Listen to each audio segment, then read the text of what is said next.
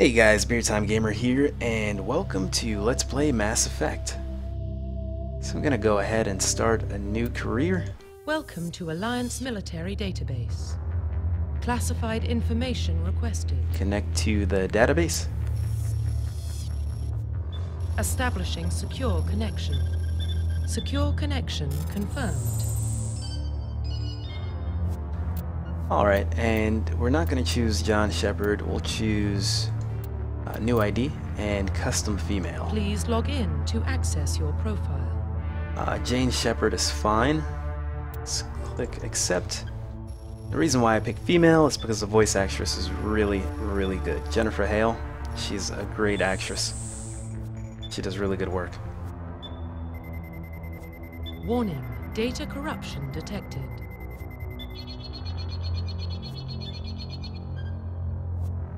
Please reconstruct profile. Okay, reconstruct profile. Confirm pre-service history. So I'm pretty familiar with these options. I'm going to select colonist. So you were born and raised on Mindoir, a small border colony in the Attican Traverse.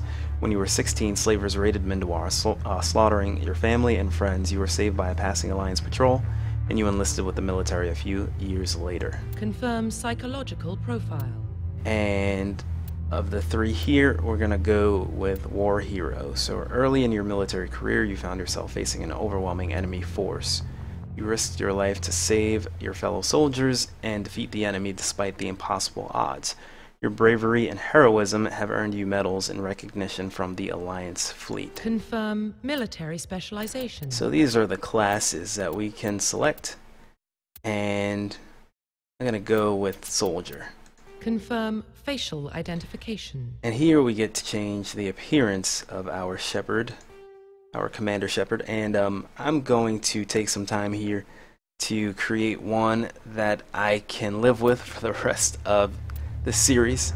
We're going to play through all three games with the same character, so yeah, I'm going to do that off camera, and I'll be back with the final product. Okay, this is the face we're going with. Yeah, this is good. Profile reconstruction complete. Let's go ahead and accept that. Identification confirmed.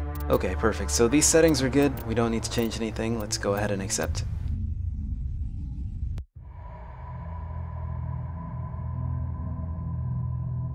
Well, what about Shepard? She grew up in the colonies. She knows how tough life can be out there. Her parents were killed when slavers attacked Mindoir. She proved herself during the Blitz, held off enemy forces on the ground until reinforcements arrived. She's the only reason Elysium is still standing. We can't question her courage. Humanity needs a hero, and Shepard's the best we've got. I'll make the call. In the year 2148, explorers on Mars discovered the remains of an ancient spacefaring civilization. In the decades that followed, these mysterious artifacts revealed startlingly new technology enabling travel to the furthest stars. The basis of this incredible technology was a force that controlled the very fabric of space and time. They called it the greatest discovery in human history. The civilizations of the galaxy call it Mass Effect. Fantastic. Love how epic this game is. The Arcturus Prime relay is in range. Initiating transmission sequence. Commander.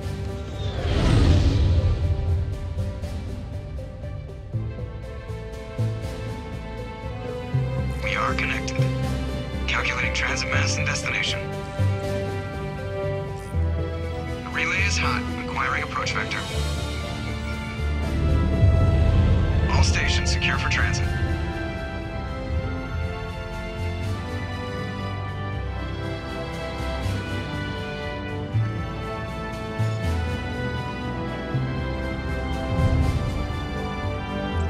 Board is green.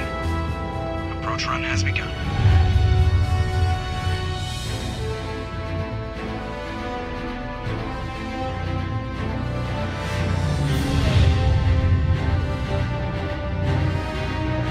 Hitting the relay in 3, 2, 1.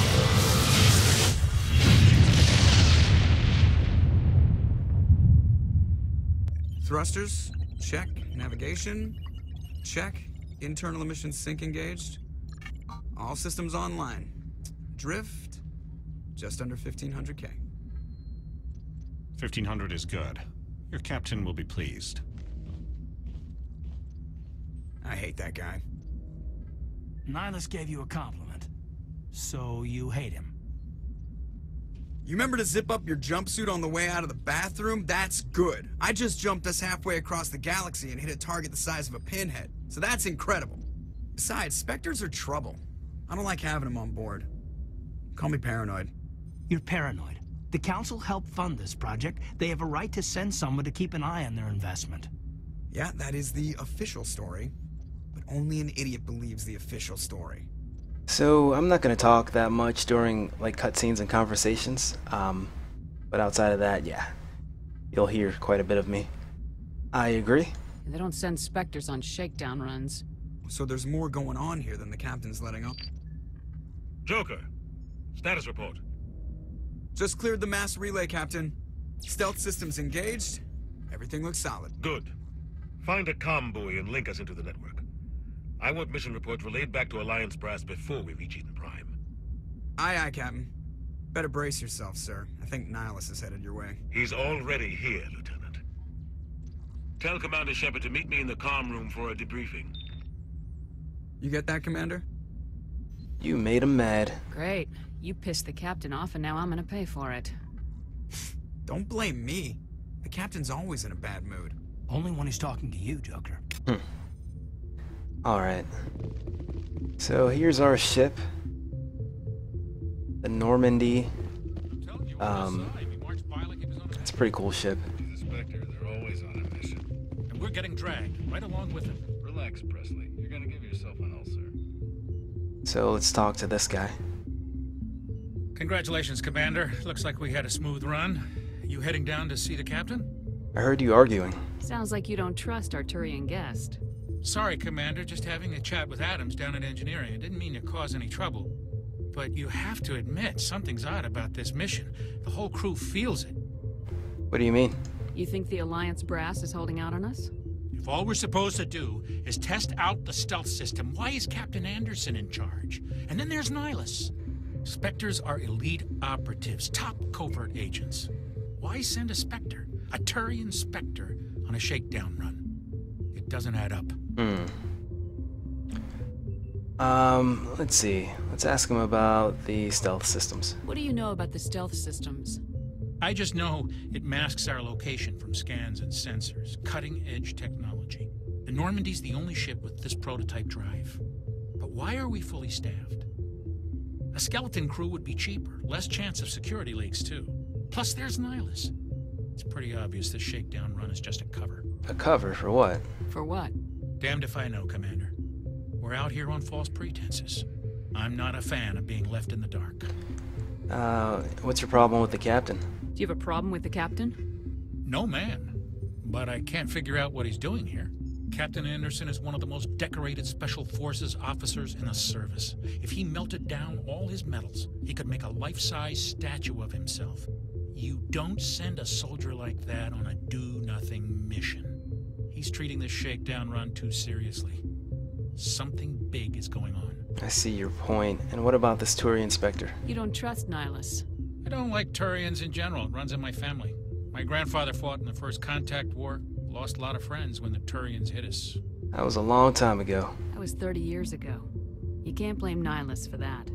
No, I guess not. But it still makes me nervous to have a Spectre on board. Especially a Turian. We're an Alliance vessel, human military, but Nihilus doesn't answer to the captain like the rest of us. Spectres operate outside the normal chain of command. And they don't come along just to observe shakedown runs. Nihilus looks like he's expecting some heavy action. I don't like it. Okay, I get your point. I'll look into it. I'll see if I can get some answers when I see him. Good luck, Commander. Thank you very much, sir. Prime Doc, it's not the kind of place Spectres visit. There's something Nihilus isn't telling us about this mission. That's crazy. The captain's in charge here. He wouldn't take orders from a Spectre. Not his choice, Doc. Spectres don't answer to anyone. They can do whatever they want. Kill anyone who gets in their way. Oh, you watch too many spy vids, Jenkins. Yeah, Jenkins. What do you think, Commander? We won't be staying on Eden Prime too long, will we? I'm itching for some real action. I sincerely hope you're kidding, Corporal. Your real action usually ends with me patching up crew members in the infirmary. Whoa, relax, buddy. You need to calm down, Corporal. A good soldier stays cool even under fire. Sorry, Commander, but this waiting's killing me. I've never been on a mission like this before, not one with a Spectre on board. Let's talk about this Spectre, or let's talk about Nihilus. What can you tell me about Nihilus? Turians are generally well respected by the other species. Their fleet has more patrols protecting Citadel space than any other. They don't always get on well with us, though. Some people find them too rigid. Others still blame them for the First Contact War. As for Nihilus, I haven't said more than 2 words to him. He usually only speaks to the captain. I heard Nihilus once took down an entire enemy platoon all by himself. Man, I can't believe I'm on a mission with an actual Spectre. Let's talk more about the Spectres. What do you know about the Spectres? Only what I've heard. Spectre agents work directly for the Citadel Council. They usually work alone or in small groups. Spectres don't have any official power, though. Basically, they're a shadow organization with a mandate to preserve and protect galactic stability. Protect it at any cost. Don't forget that part. Spectres operate above the law. That sounds kind of dangerous. How do you control agents with unlimited power? I suppose the Council could revoke the Spectre status of an agent who got out of hand. At that point, Citadel Security Services would take over. Those C-Sec grunts wouldn't stand a chance. The Spectres were 20 ordinary soldiers. The Spectres police themselves. An agent goes rogue, they send another agent to take him down. That's Spectre justice. The Corporal's confusing romantic legends with reality, Commander. That's Spectre justice, so there are no human Spectres? Why don't we have any of our own people in there? Spectres usually come from the Council races, like the Turians. We've been trying to get a human accepted into their ranks for years now. So far, it hasn't happened. Hey, Commander, you'd make a good Spectre. You're a war hero, right? Held off an entire enemy fleet during the Blitz single-handed? That's the kind of talent the Spectres are looking for. This is all just wild speculation. The Spectres aren't interested in recruiting humans, no matter how capable. I like how they worked in my selection from my character creation into the conversation there. War hero. Let's talk about Eden Prime. You're from Eden Prime, aren't you, Jenkins? What's it like? It's very peaceful, Commander. They've been real careful with development, so you don't have any city noise or pollution. My parents lived on the outskirts of the colony.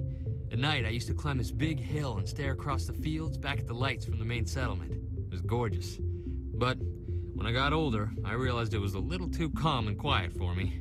That's why I joined the Alliance. Even Paradise gets boring after a while. So why are we going there? Any idea why Eden Prime was chosen as our destination? Not really sure, Commander. Eden Prime's one of our most stable colonies. Good place to take the Normandy for a shakedown run, I guess. No real danger there. There's gotta be something else going on. We've got a Spectre on board. That's why I'm so wound up. I can't wait for the real mission to start. You'll do fine, buddy. Just treat this like every other assignment you've had and everything will work out. Easy for you to say. You proved yourself in the Blitz. Everybody knows what you can do. This is my big chance. I need to show the brass what I can do. Dude, be careful. You're young, Corporal. You have a long career ahead of you. Don't do something stupid to mess it up. Don't worry, ma'am. I'm not gonna screw this up. All right. The captain's waiting for me. Goodbye, Commander. Good talk, guys. Good talk. All right, buddy. Where's the captain? This is not the captain. This is Nihilus. Commander Shepard, I was hoping you'd get here first. It'll give us a chance to talk. Where's Captain Anderson? The captain said he'd meet me here. He's on his way. I'm interested in this world we're going to. Eden Prime. I've heard it's quite beautiful. Beyond beautiful. They say it's a paradise. Yes, a paradise. Serene, tranquil, safe. Eden Prime has become something of a symbol for your people, hasn't it?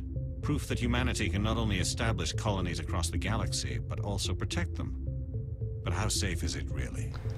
Why are you asking? Do you know something? Your people are still newcomers, Shepard. The galaxy can be a very dangerous place. Is the Alliance truly ready for this? What's that supposed to mean? I think it's about time we told the commander what's really going on. This mission is far more than a simple shakedown run. Yeah, I knew it. I figured there was something you weren't telling us. We're making a covert pickup on Eden Prime. That's why we needed the stealth systems operational. Why the secrecy? There must be a reason you didn't tell me about this, sir. This comes down from the top, Commander. Information strictly on a need-to-know basis. A research team on Eden Prime unearthed some kind of beacon during an excavation. It was Prothean. Prothean? I thought the Protheans vanished 50,000 years ago. Their legacy still remains. The mass relays, the Citadel, our ship drives. It's all based on Prothean technology. This is big, Shepard. The last time humanity made a discovery like this, it jumped our technology forward 200 years. But Eden Prime doesn't have the facilities to handle something like this. We need to bring the beacon back to the Citadel for proper study. Obviously, this goes beyond mere human interests, Commander. This discovery could affect every species in Council space. Why did we tell the Council? Why didn't we keep the beacon for ourselves? You humans don't have the best reputation. Some species see you as selfish, too unpredictable, too independent, even dangerous. Sharing that beacon will improve relations with the Council. Plus, we need their scientific expertise. They know more about the Protheans than we do. The beacon's not the only reason I'm here, Shepard. Nihilus wants to see you in action, Commander. He's here to evaluate you. Evaluate? I should have known. Guess that explains why I bump into him every time I turn around. The Alliance has been pushing for this for a long time. Humanity wants a larger role in shaping interstellar policy. We want more say with the Citadel Council. The Spectres represent the Council's power and authority. If they accept a human into their ranks, it shows how far the Alliance has come. You held off an enemy assault during the Blitz single-handed. You showed not only courage, but also incredible skill. That's why I put your name forward as a candidate for the Spectres. That's the third time someone's mentioned the Blitz. Yeah, I think we made a good choice in that selection. You put my name forward? Why would a Turian want a human in the Spectres? Not all Turians resent humanity. Some of us see the potential of your species. We see what you have to offer to the rest of the galaxy, and to the Spectres. We are an elite group. It's rare to find an individual with the skills we seek. I don't care that you're human, Shepard. I only care that you can do the job. That's, pretty nice of you. Not biased at all, I like it. You support this, Captain? I assume this is good for the Alliance. Earth needs this, Shepard. We're counting on you. I need to see your skills for myself, Commander. Eden Prime will be the first of several missions together.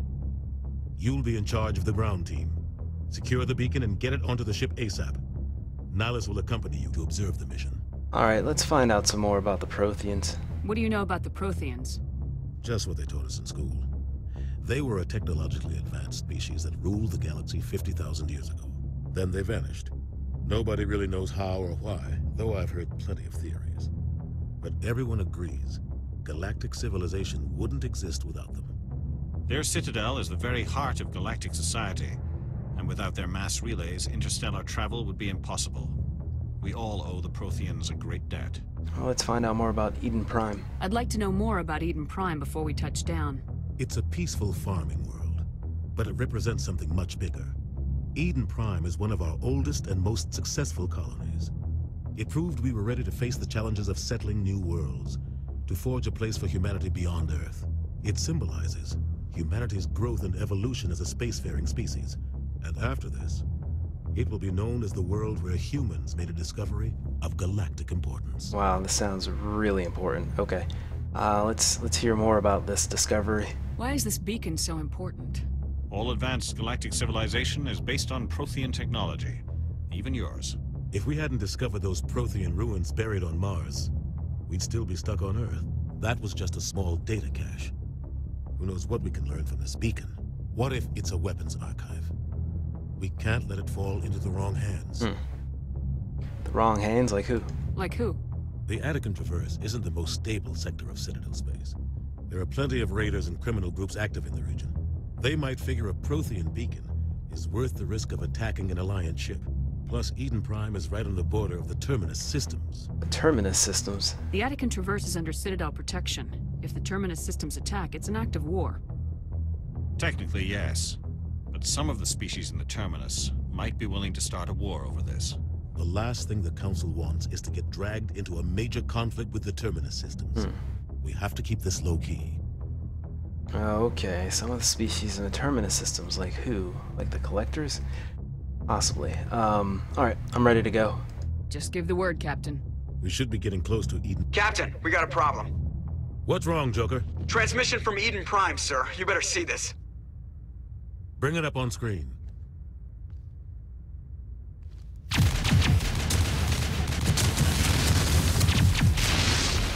Get down!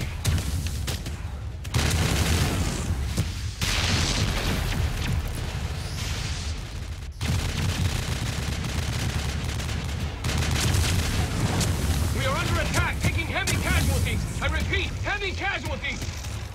We can't get evac. They came out of nowhere. We need...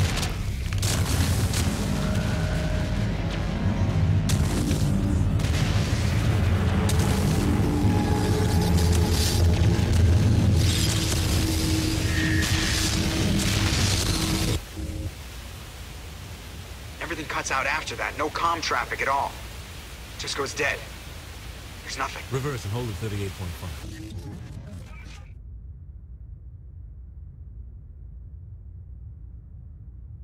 Status report. 17 minutes out, Captain. No other Alliance ships in the area. Take us in, Joker, fast and quiet. This mission just got a lot more complicated. A small strike team can move quickly, without drawing attention. It's our best chance to secure the beacon. Grab your gear and meet us in the cargo hold. Tell Alenko and Jenkins to suit up, Commander. You're going in.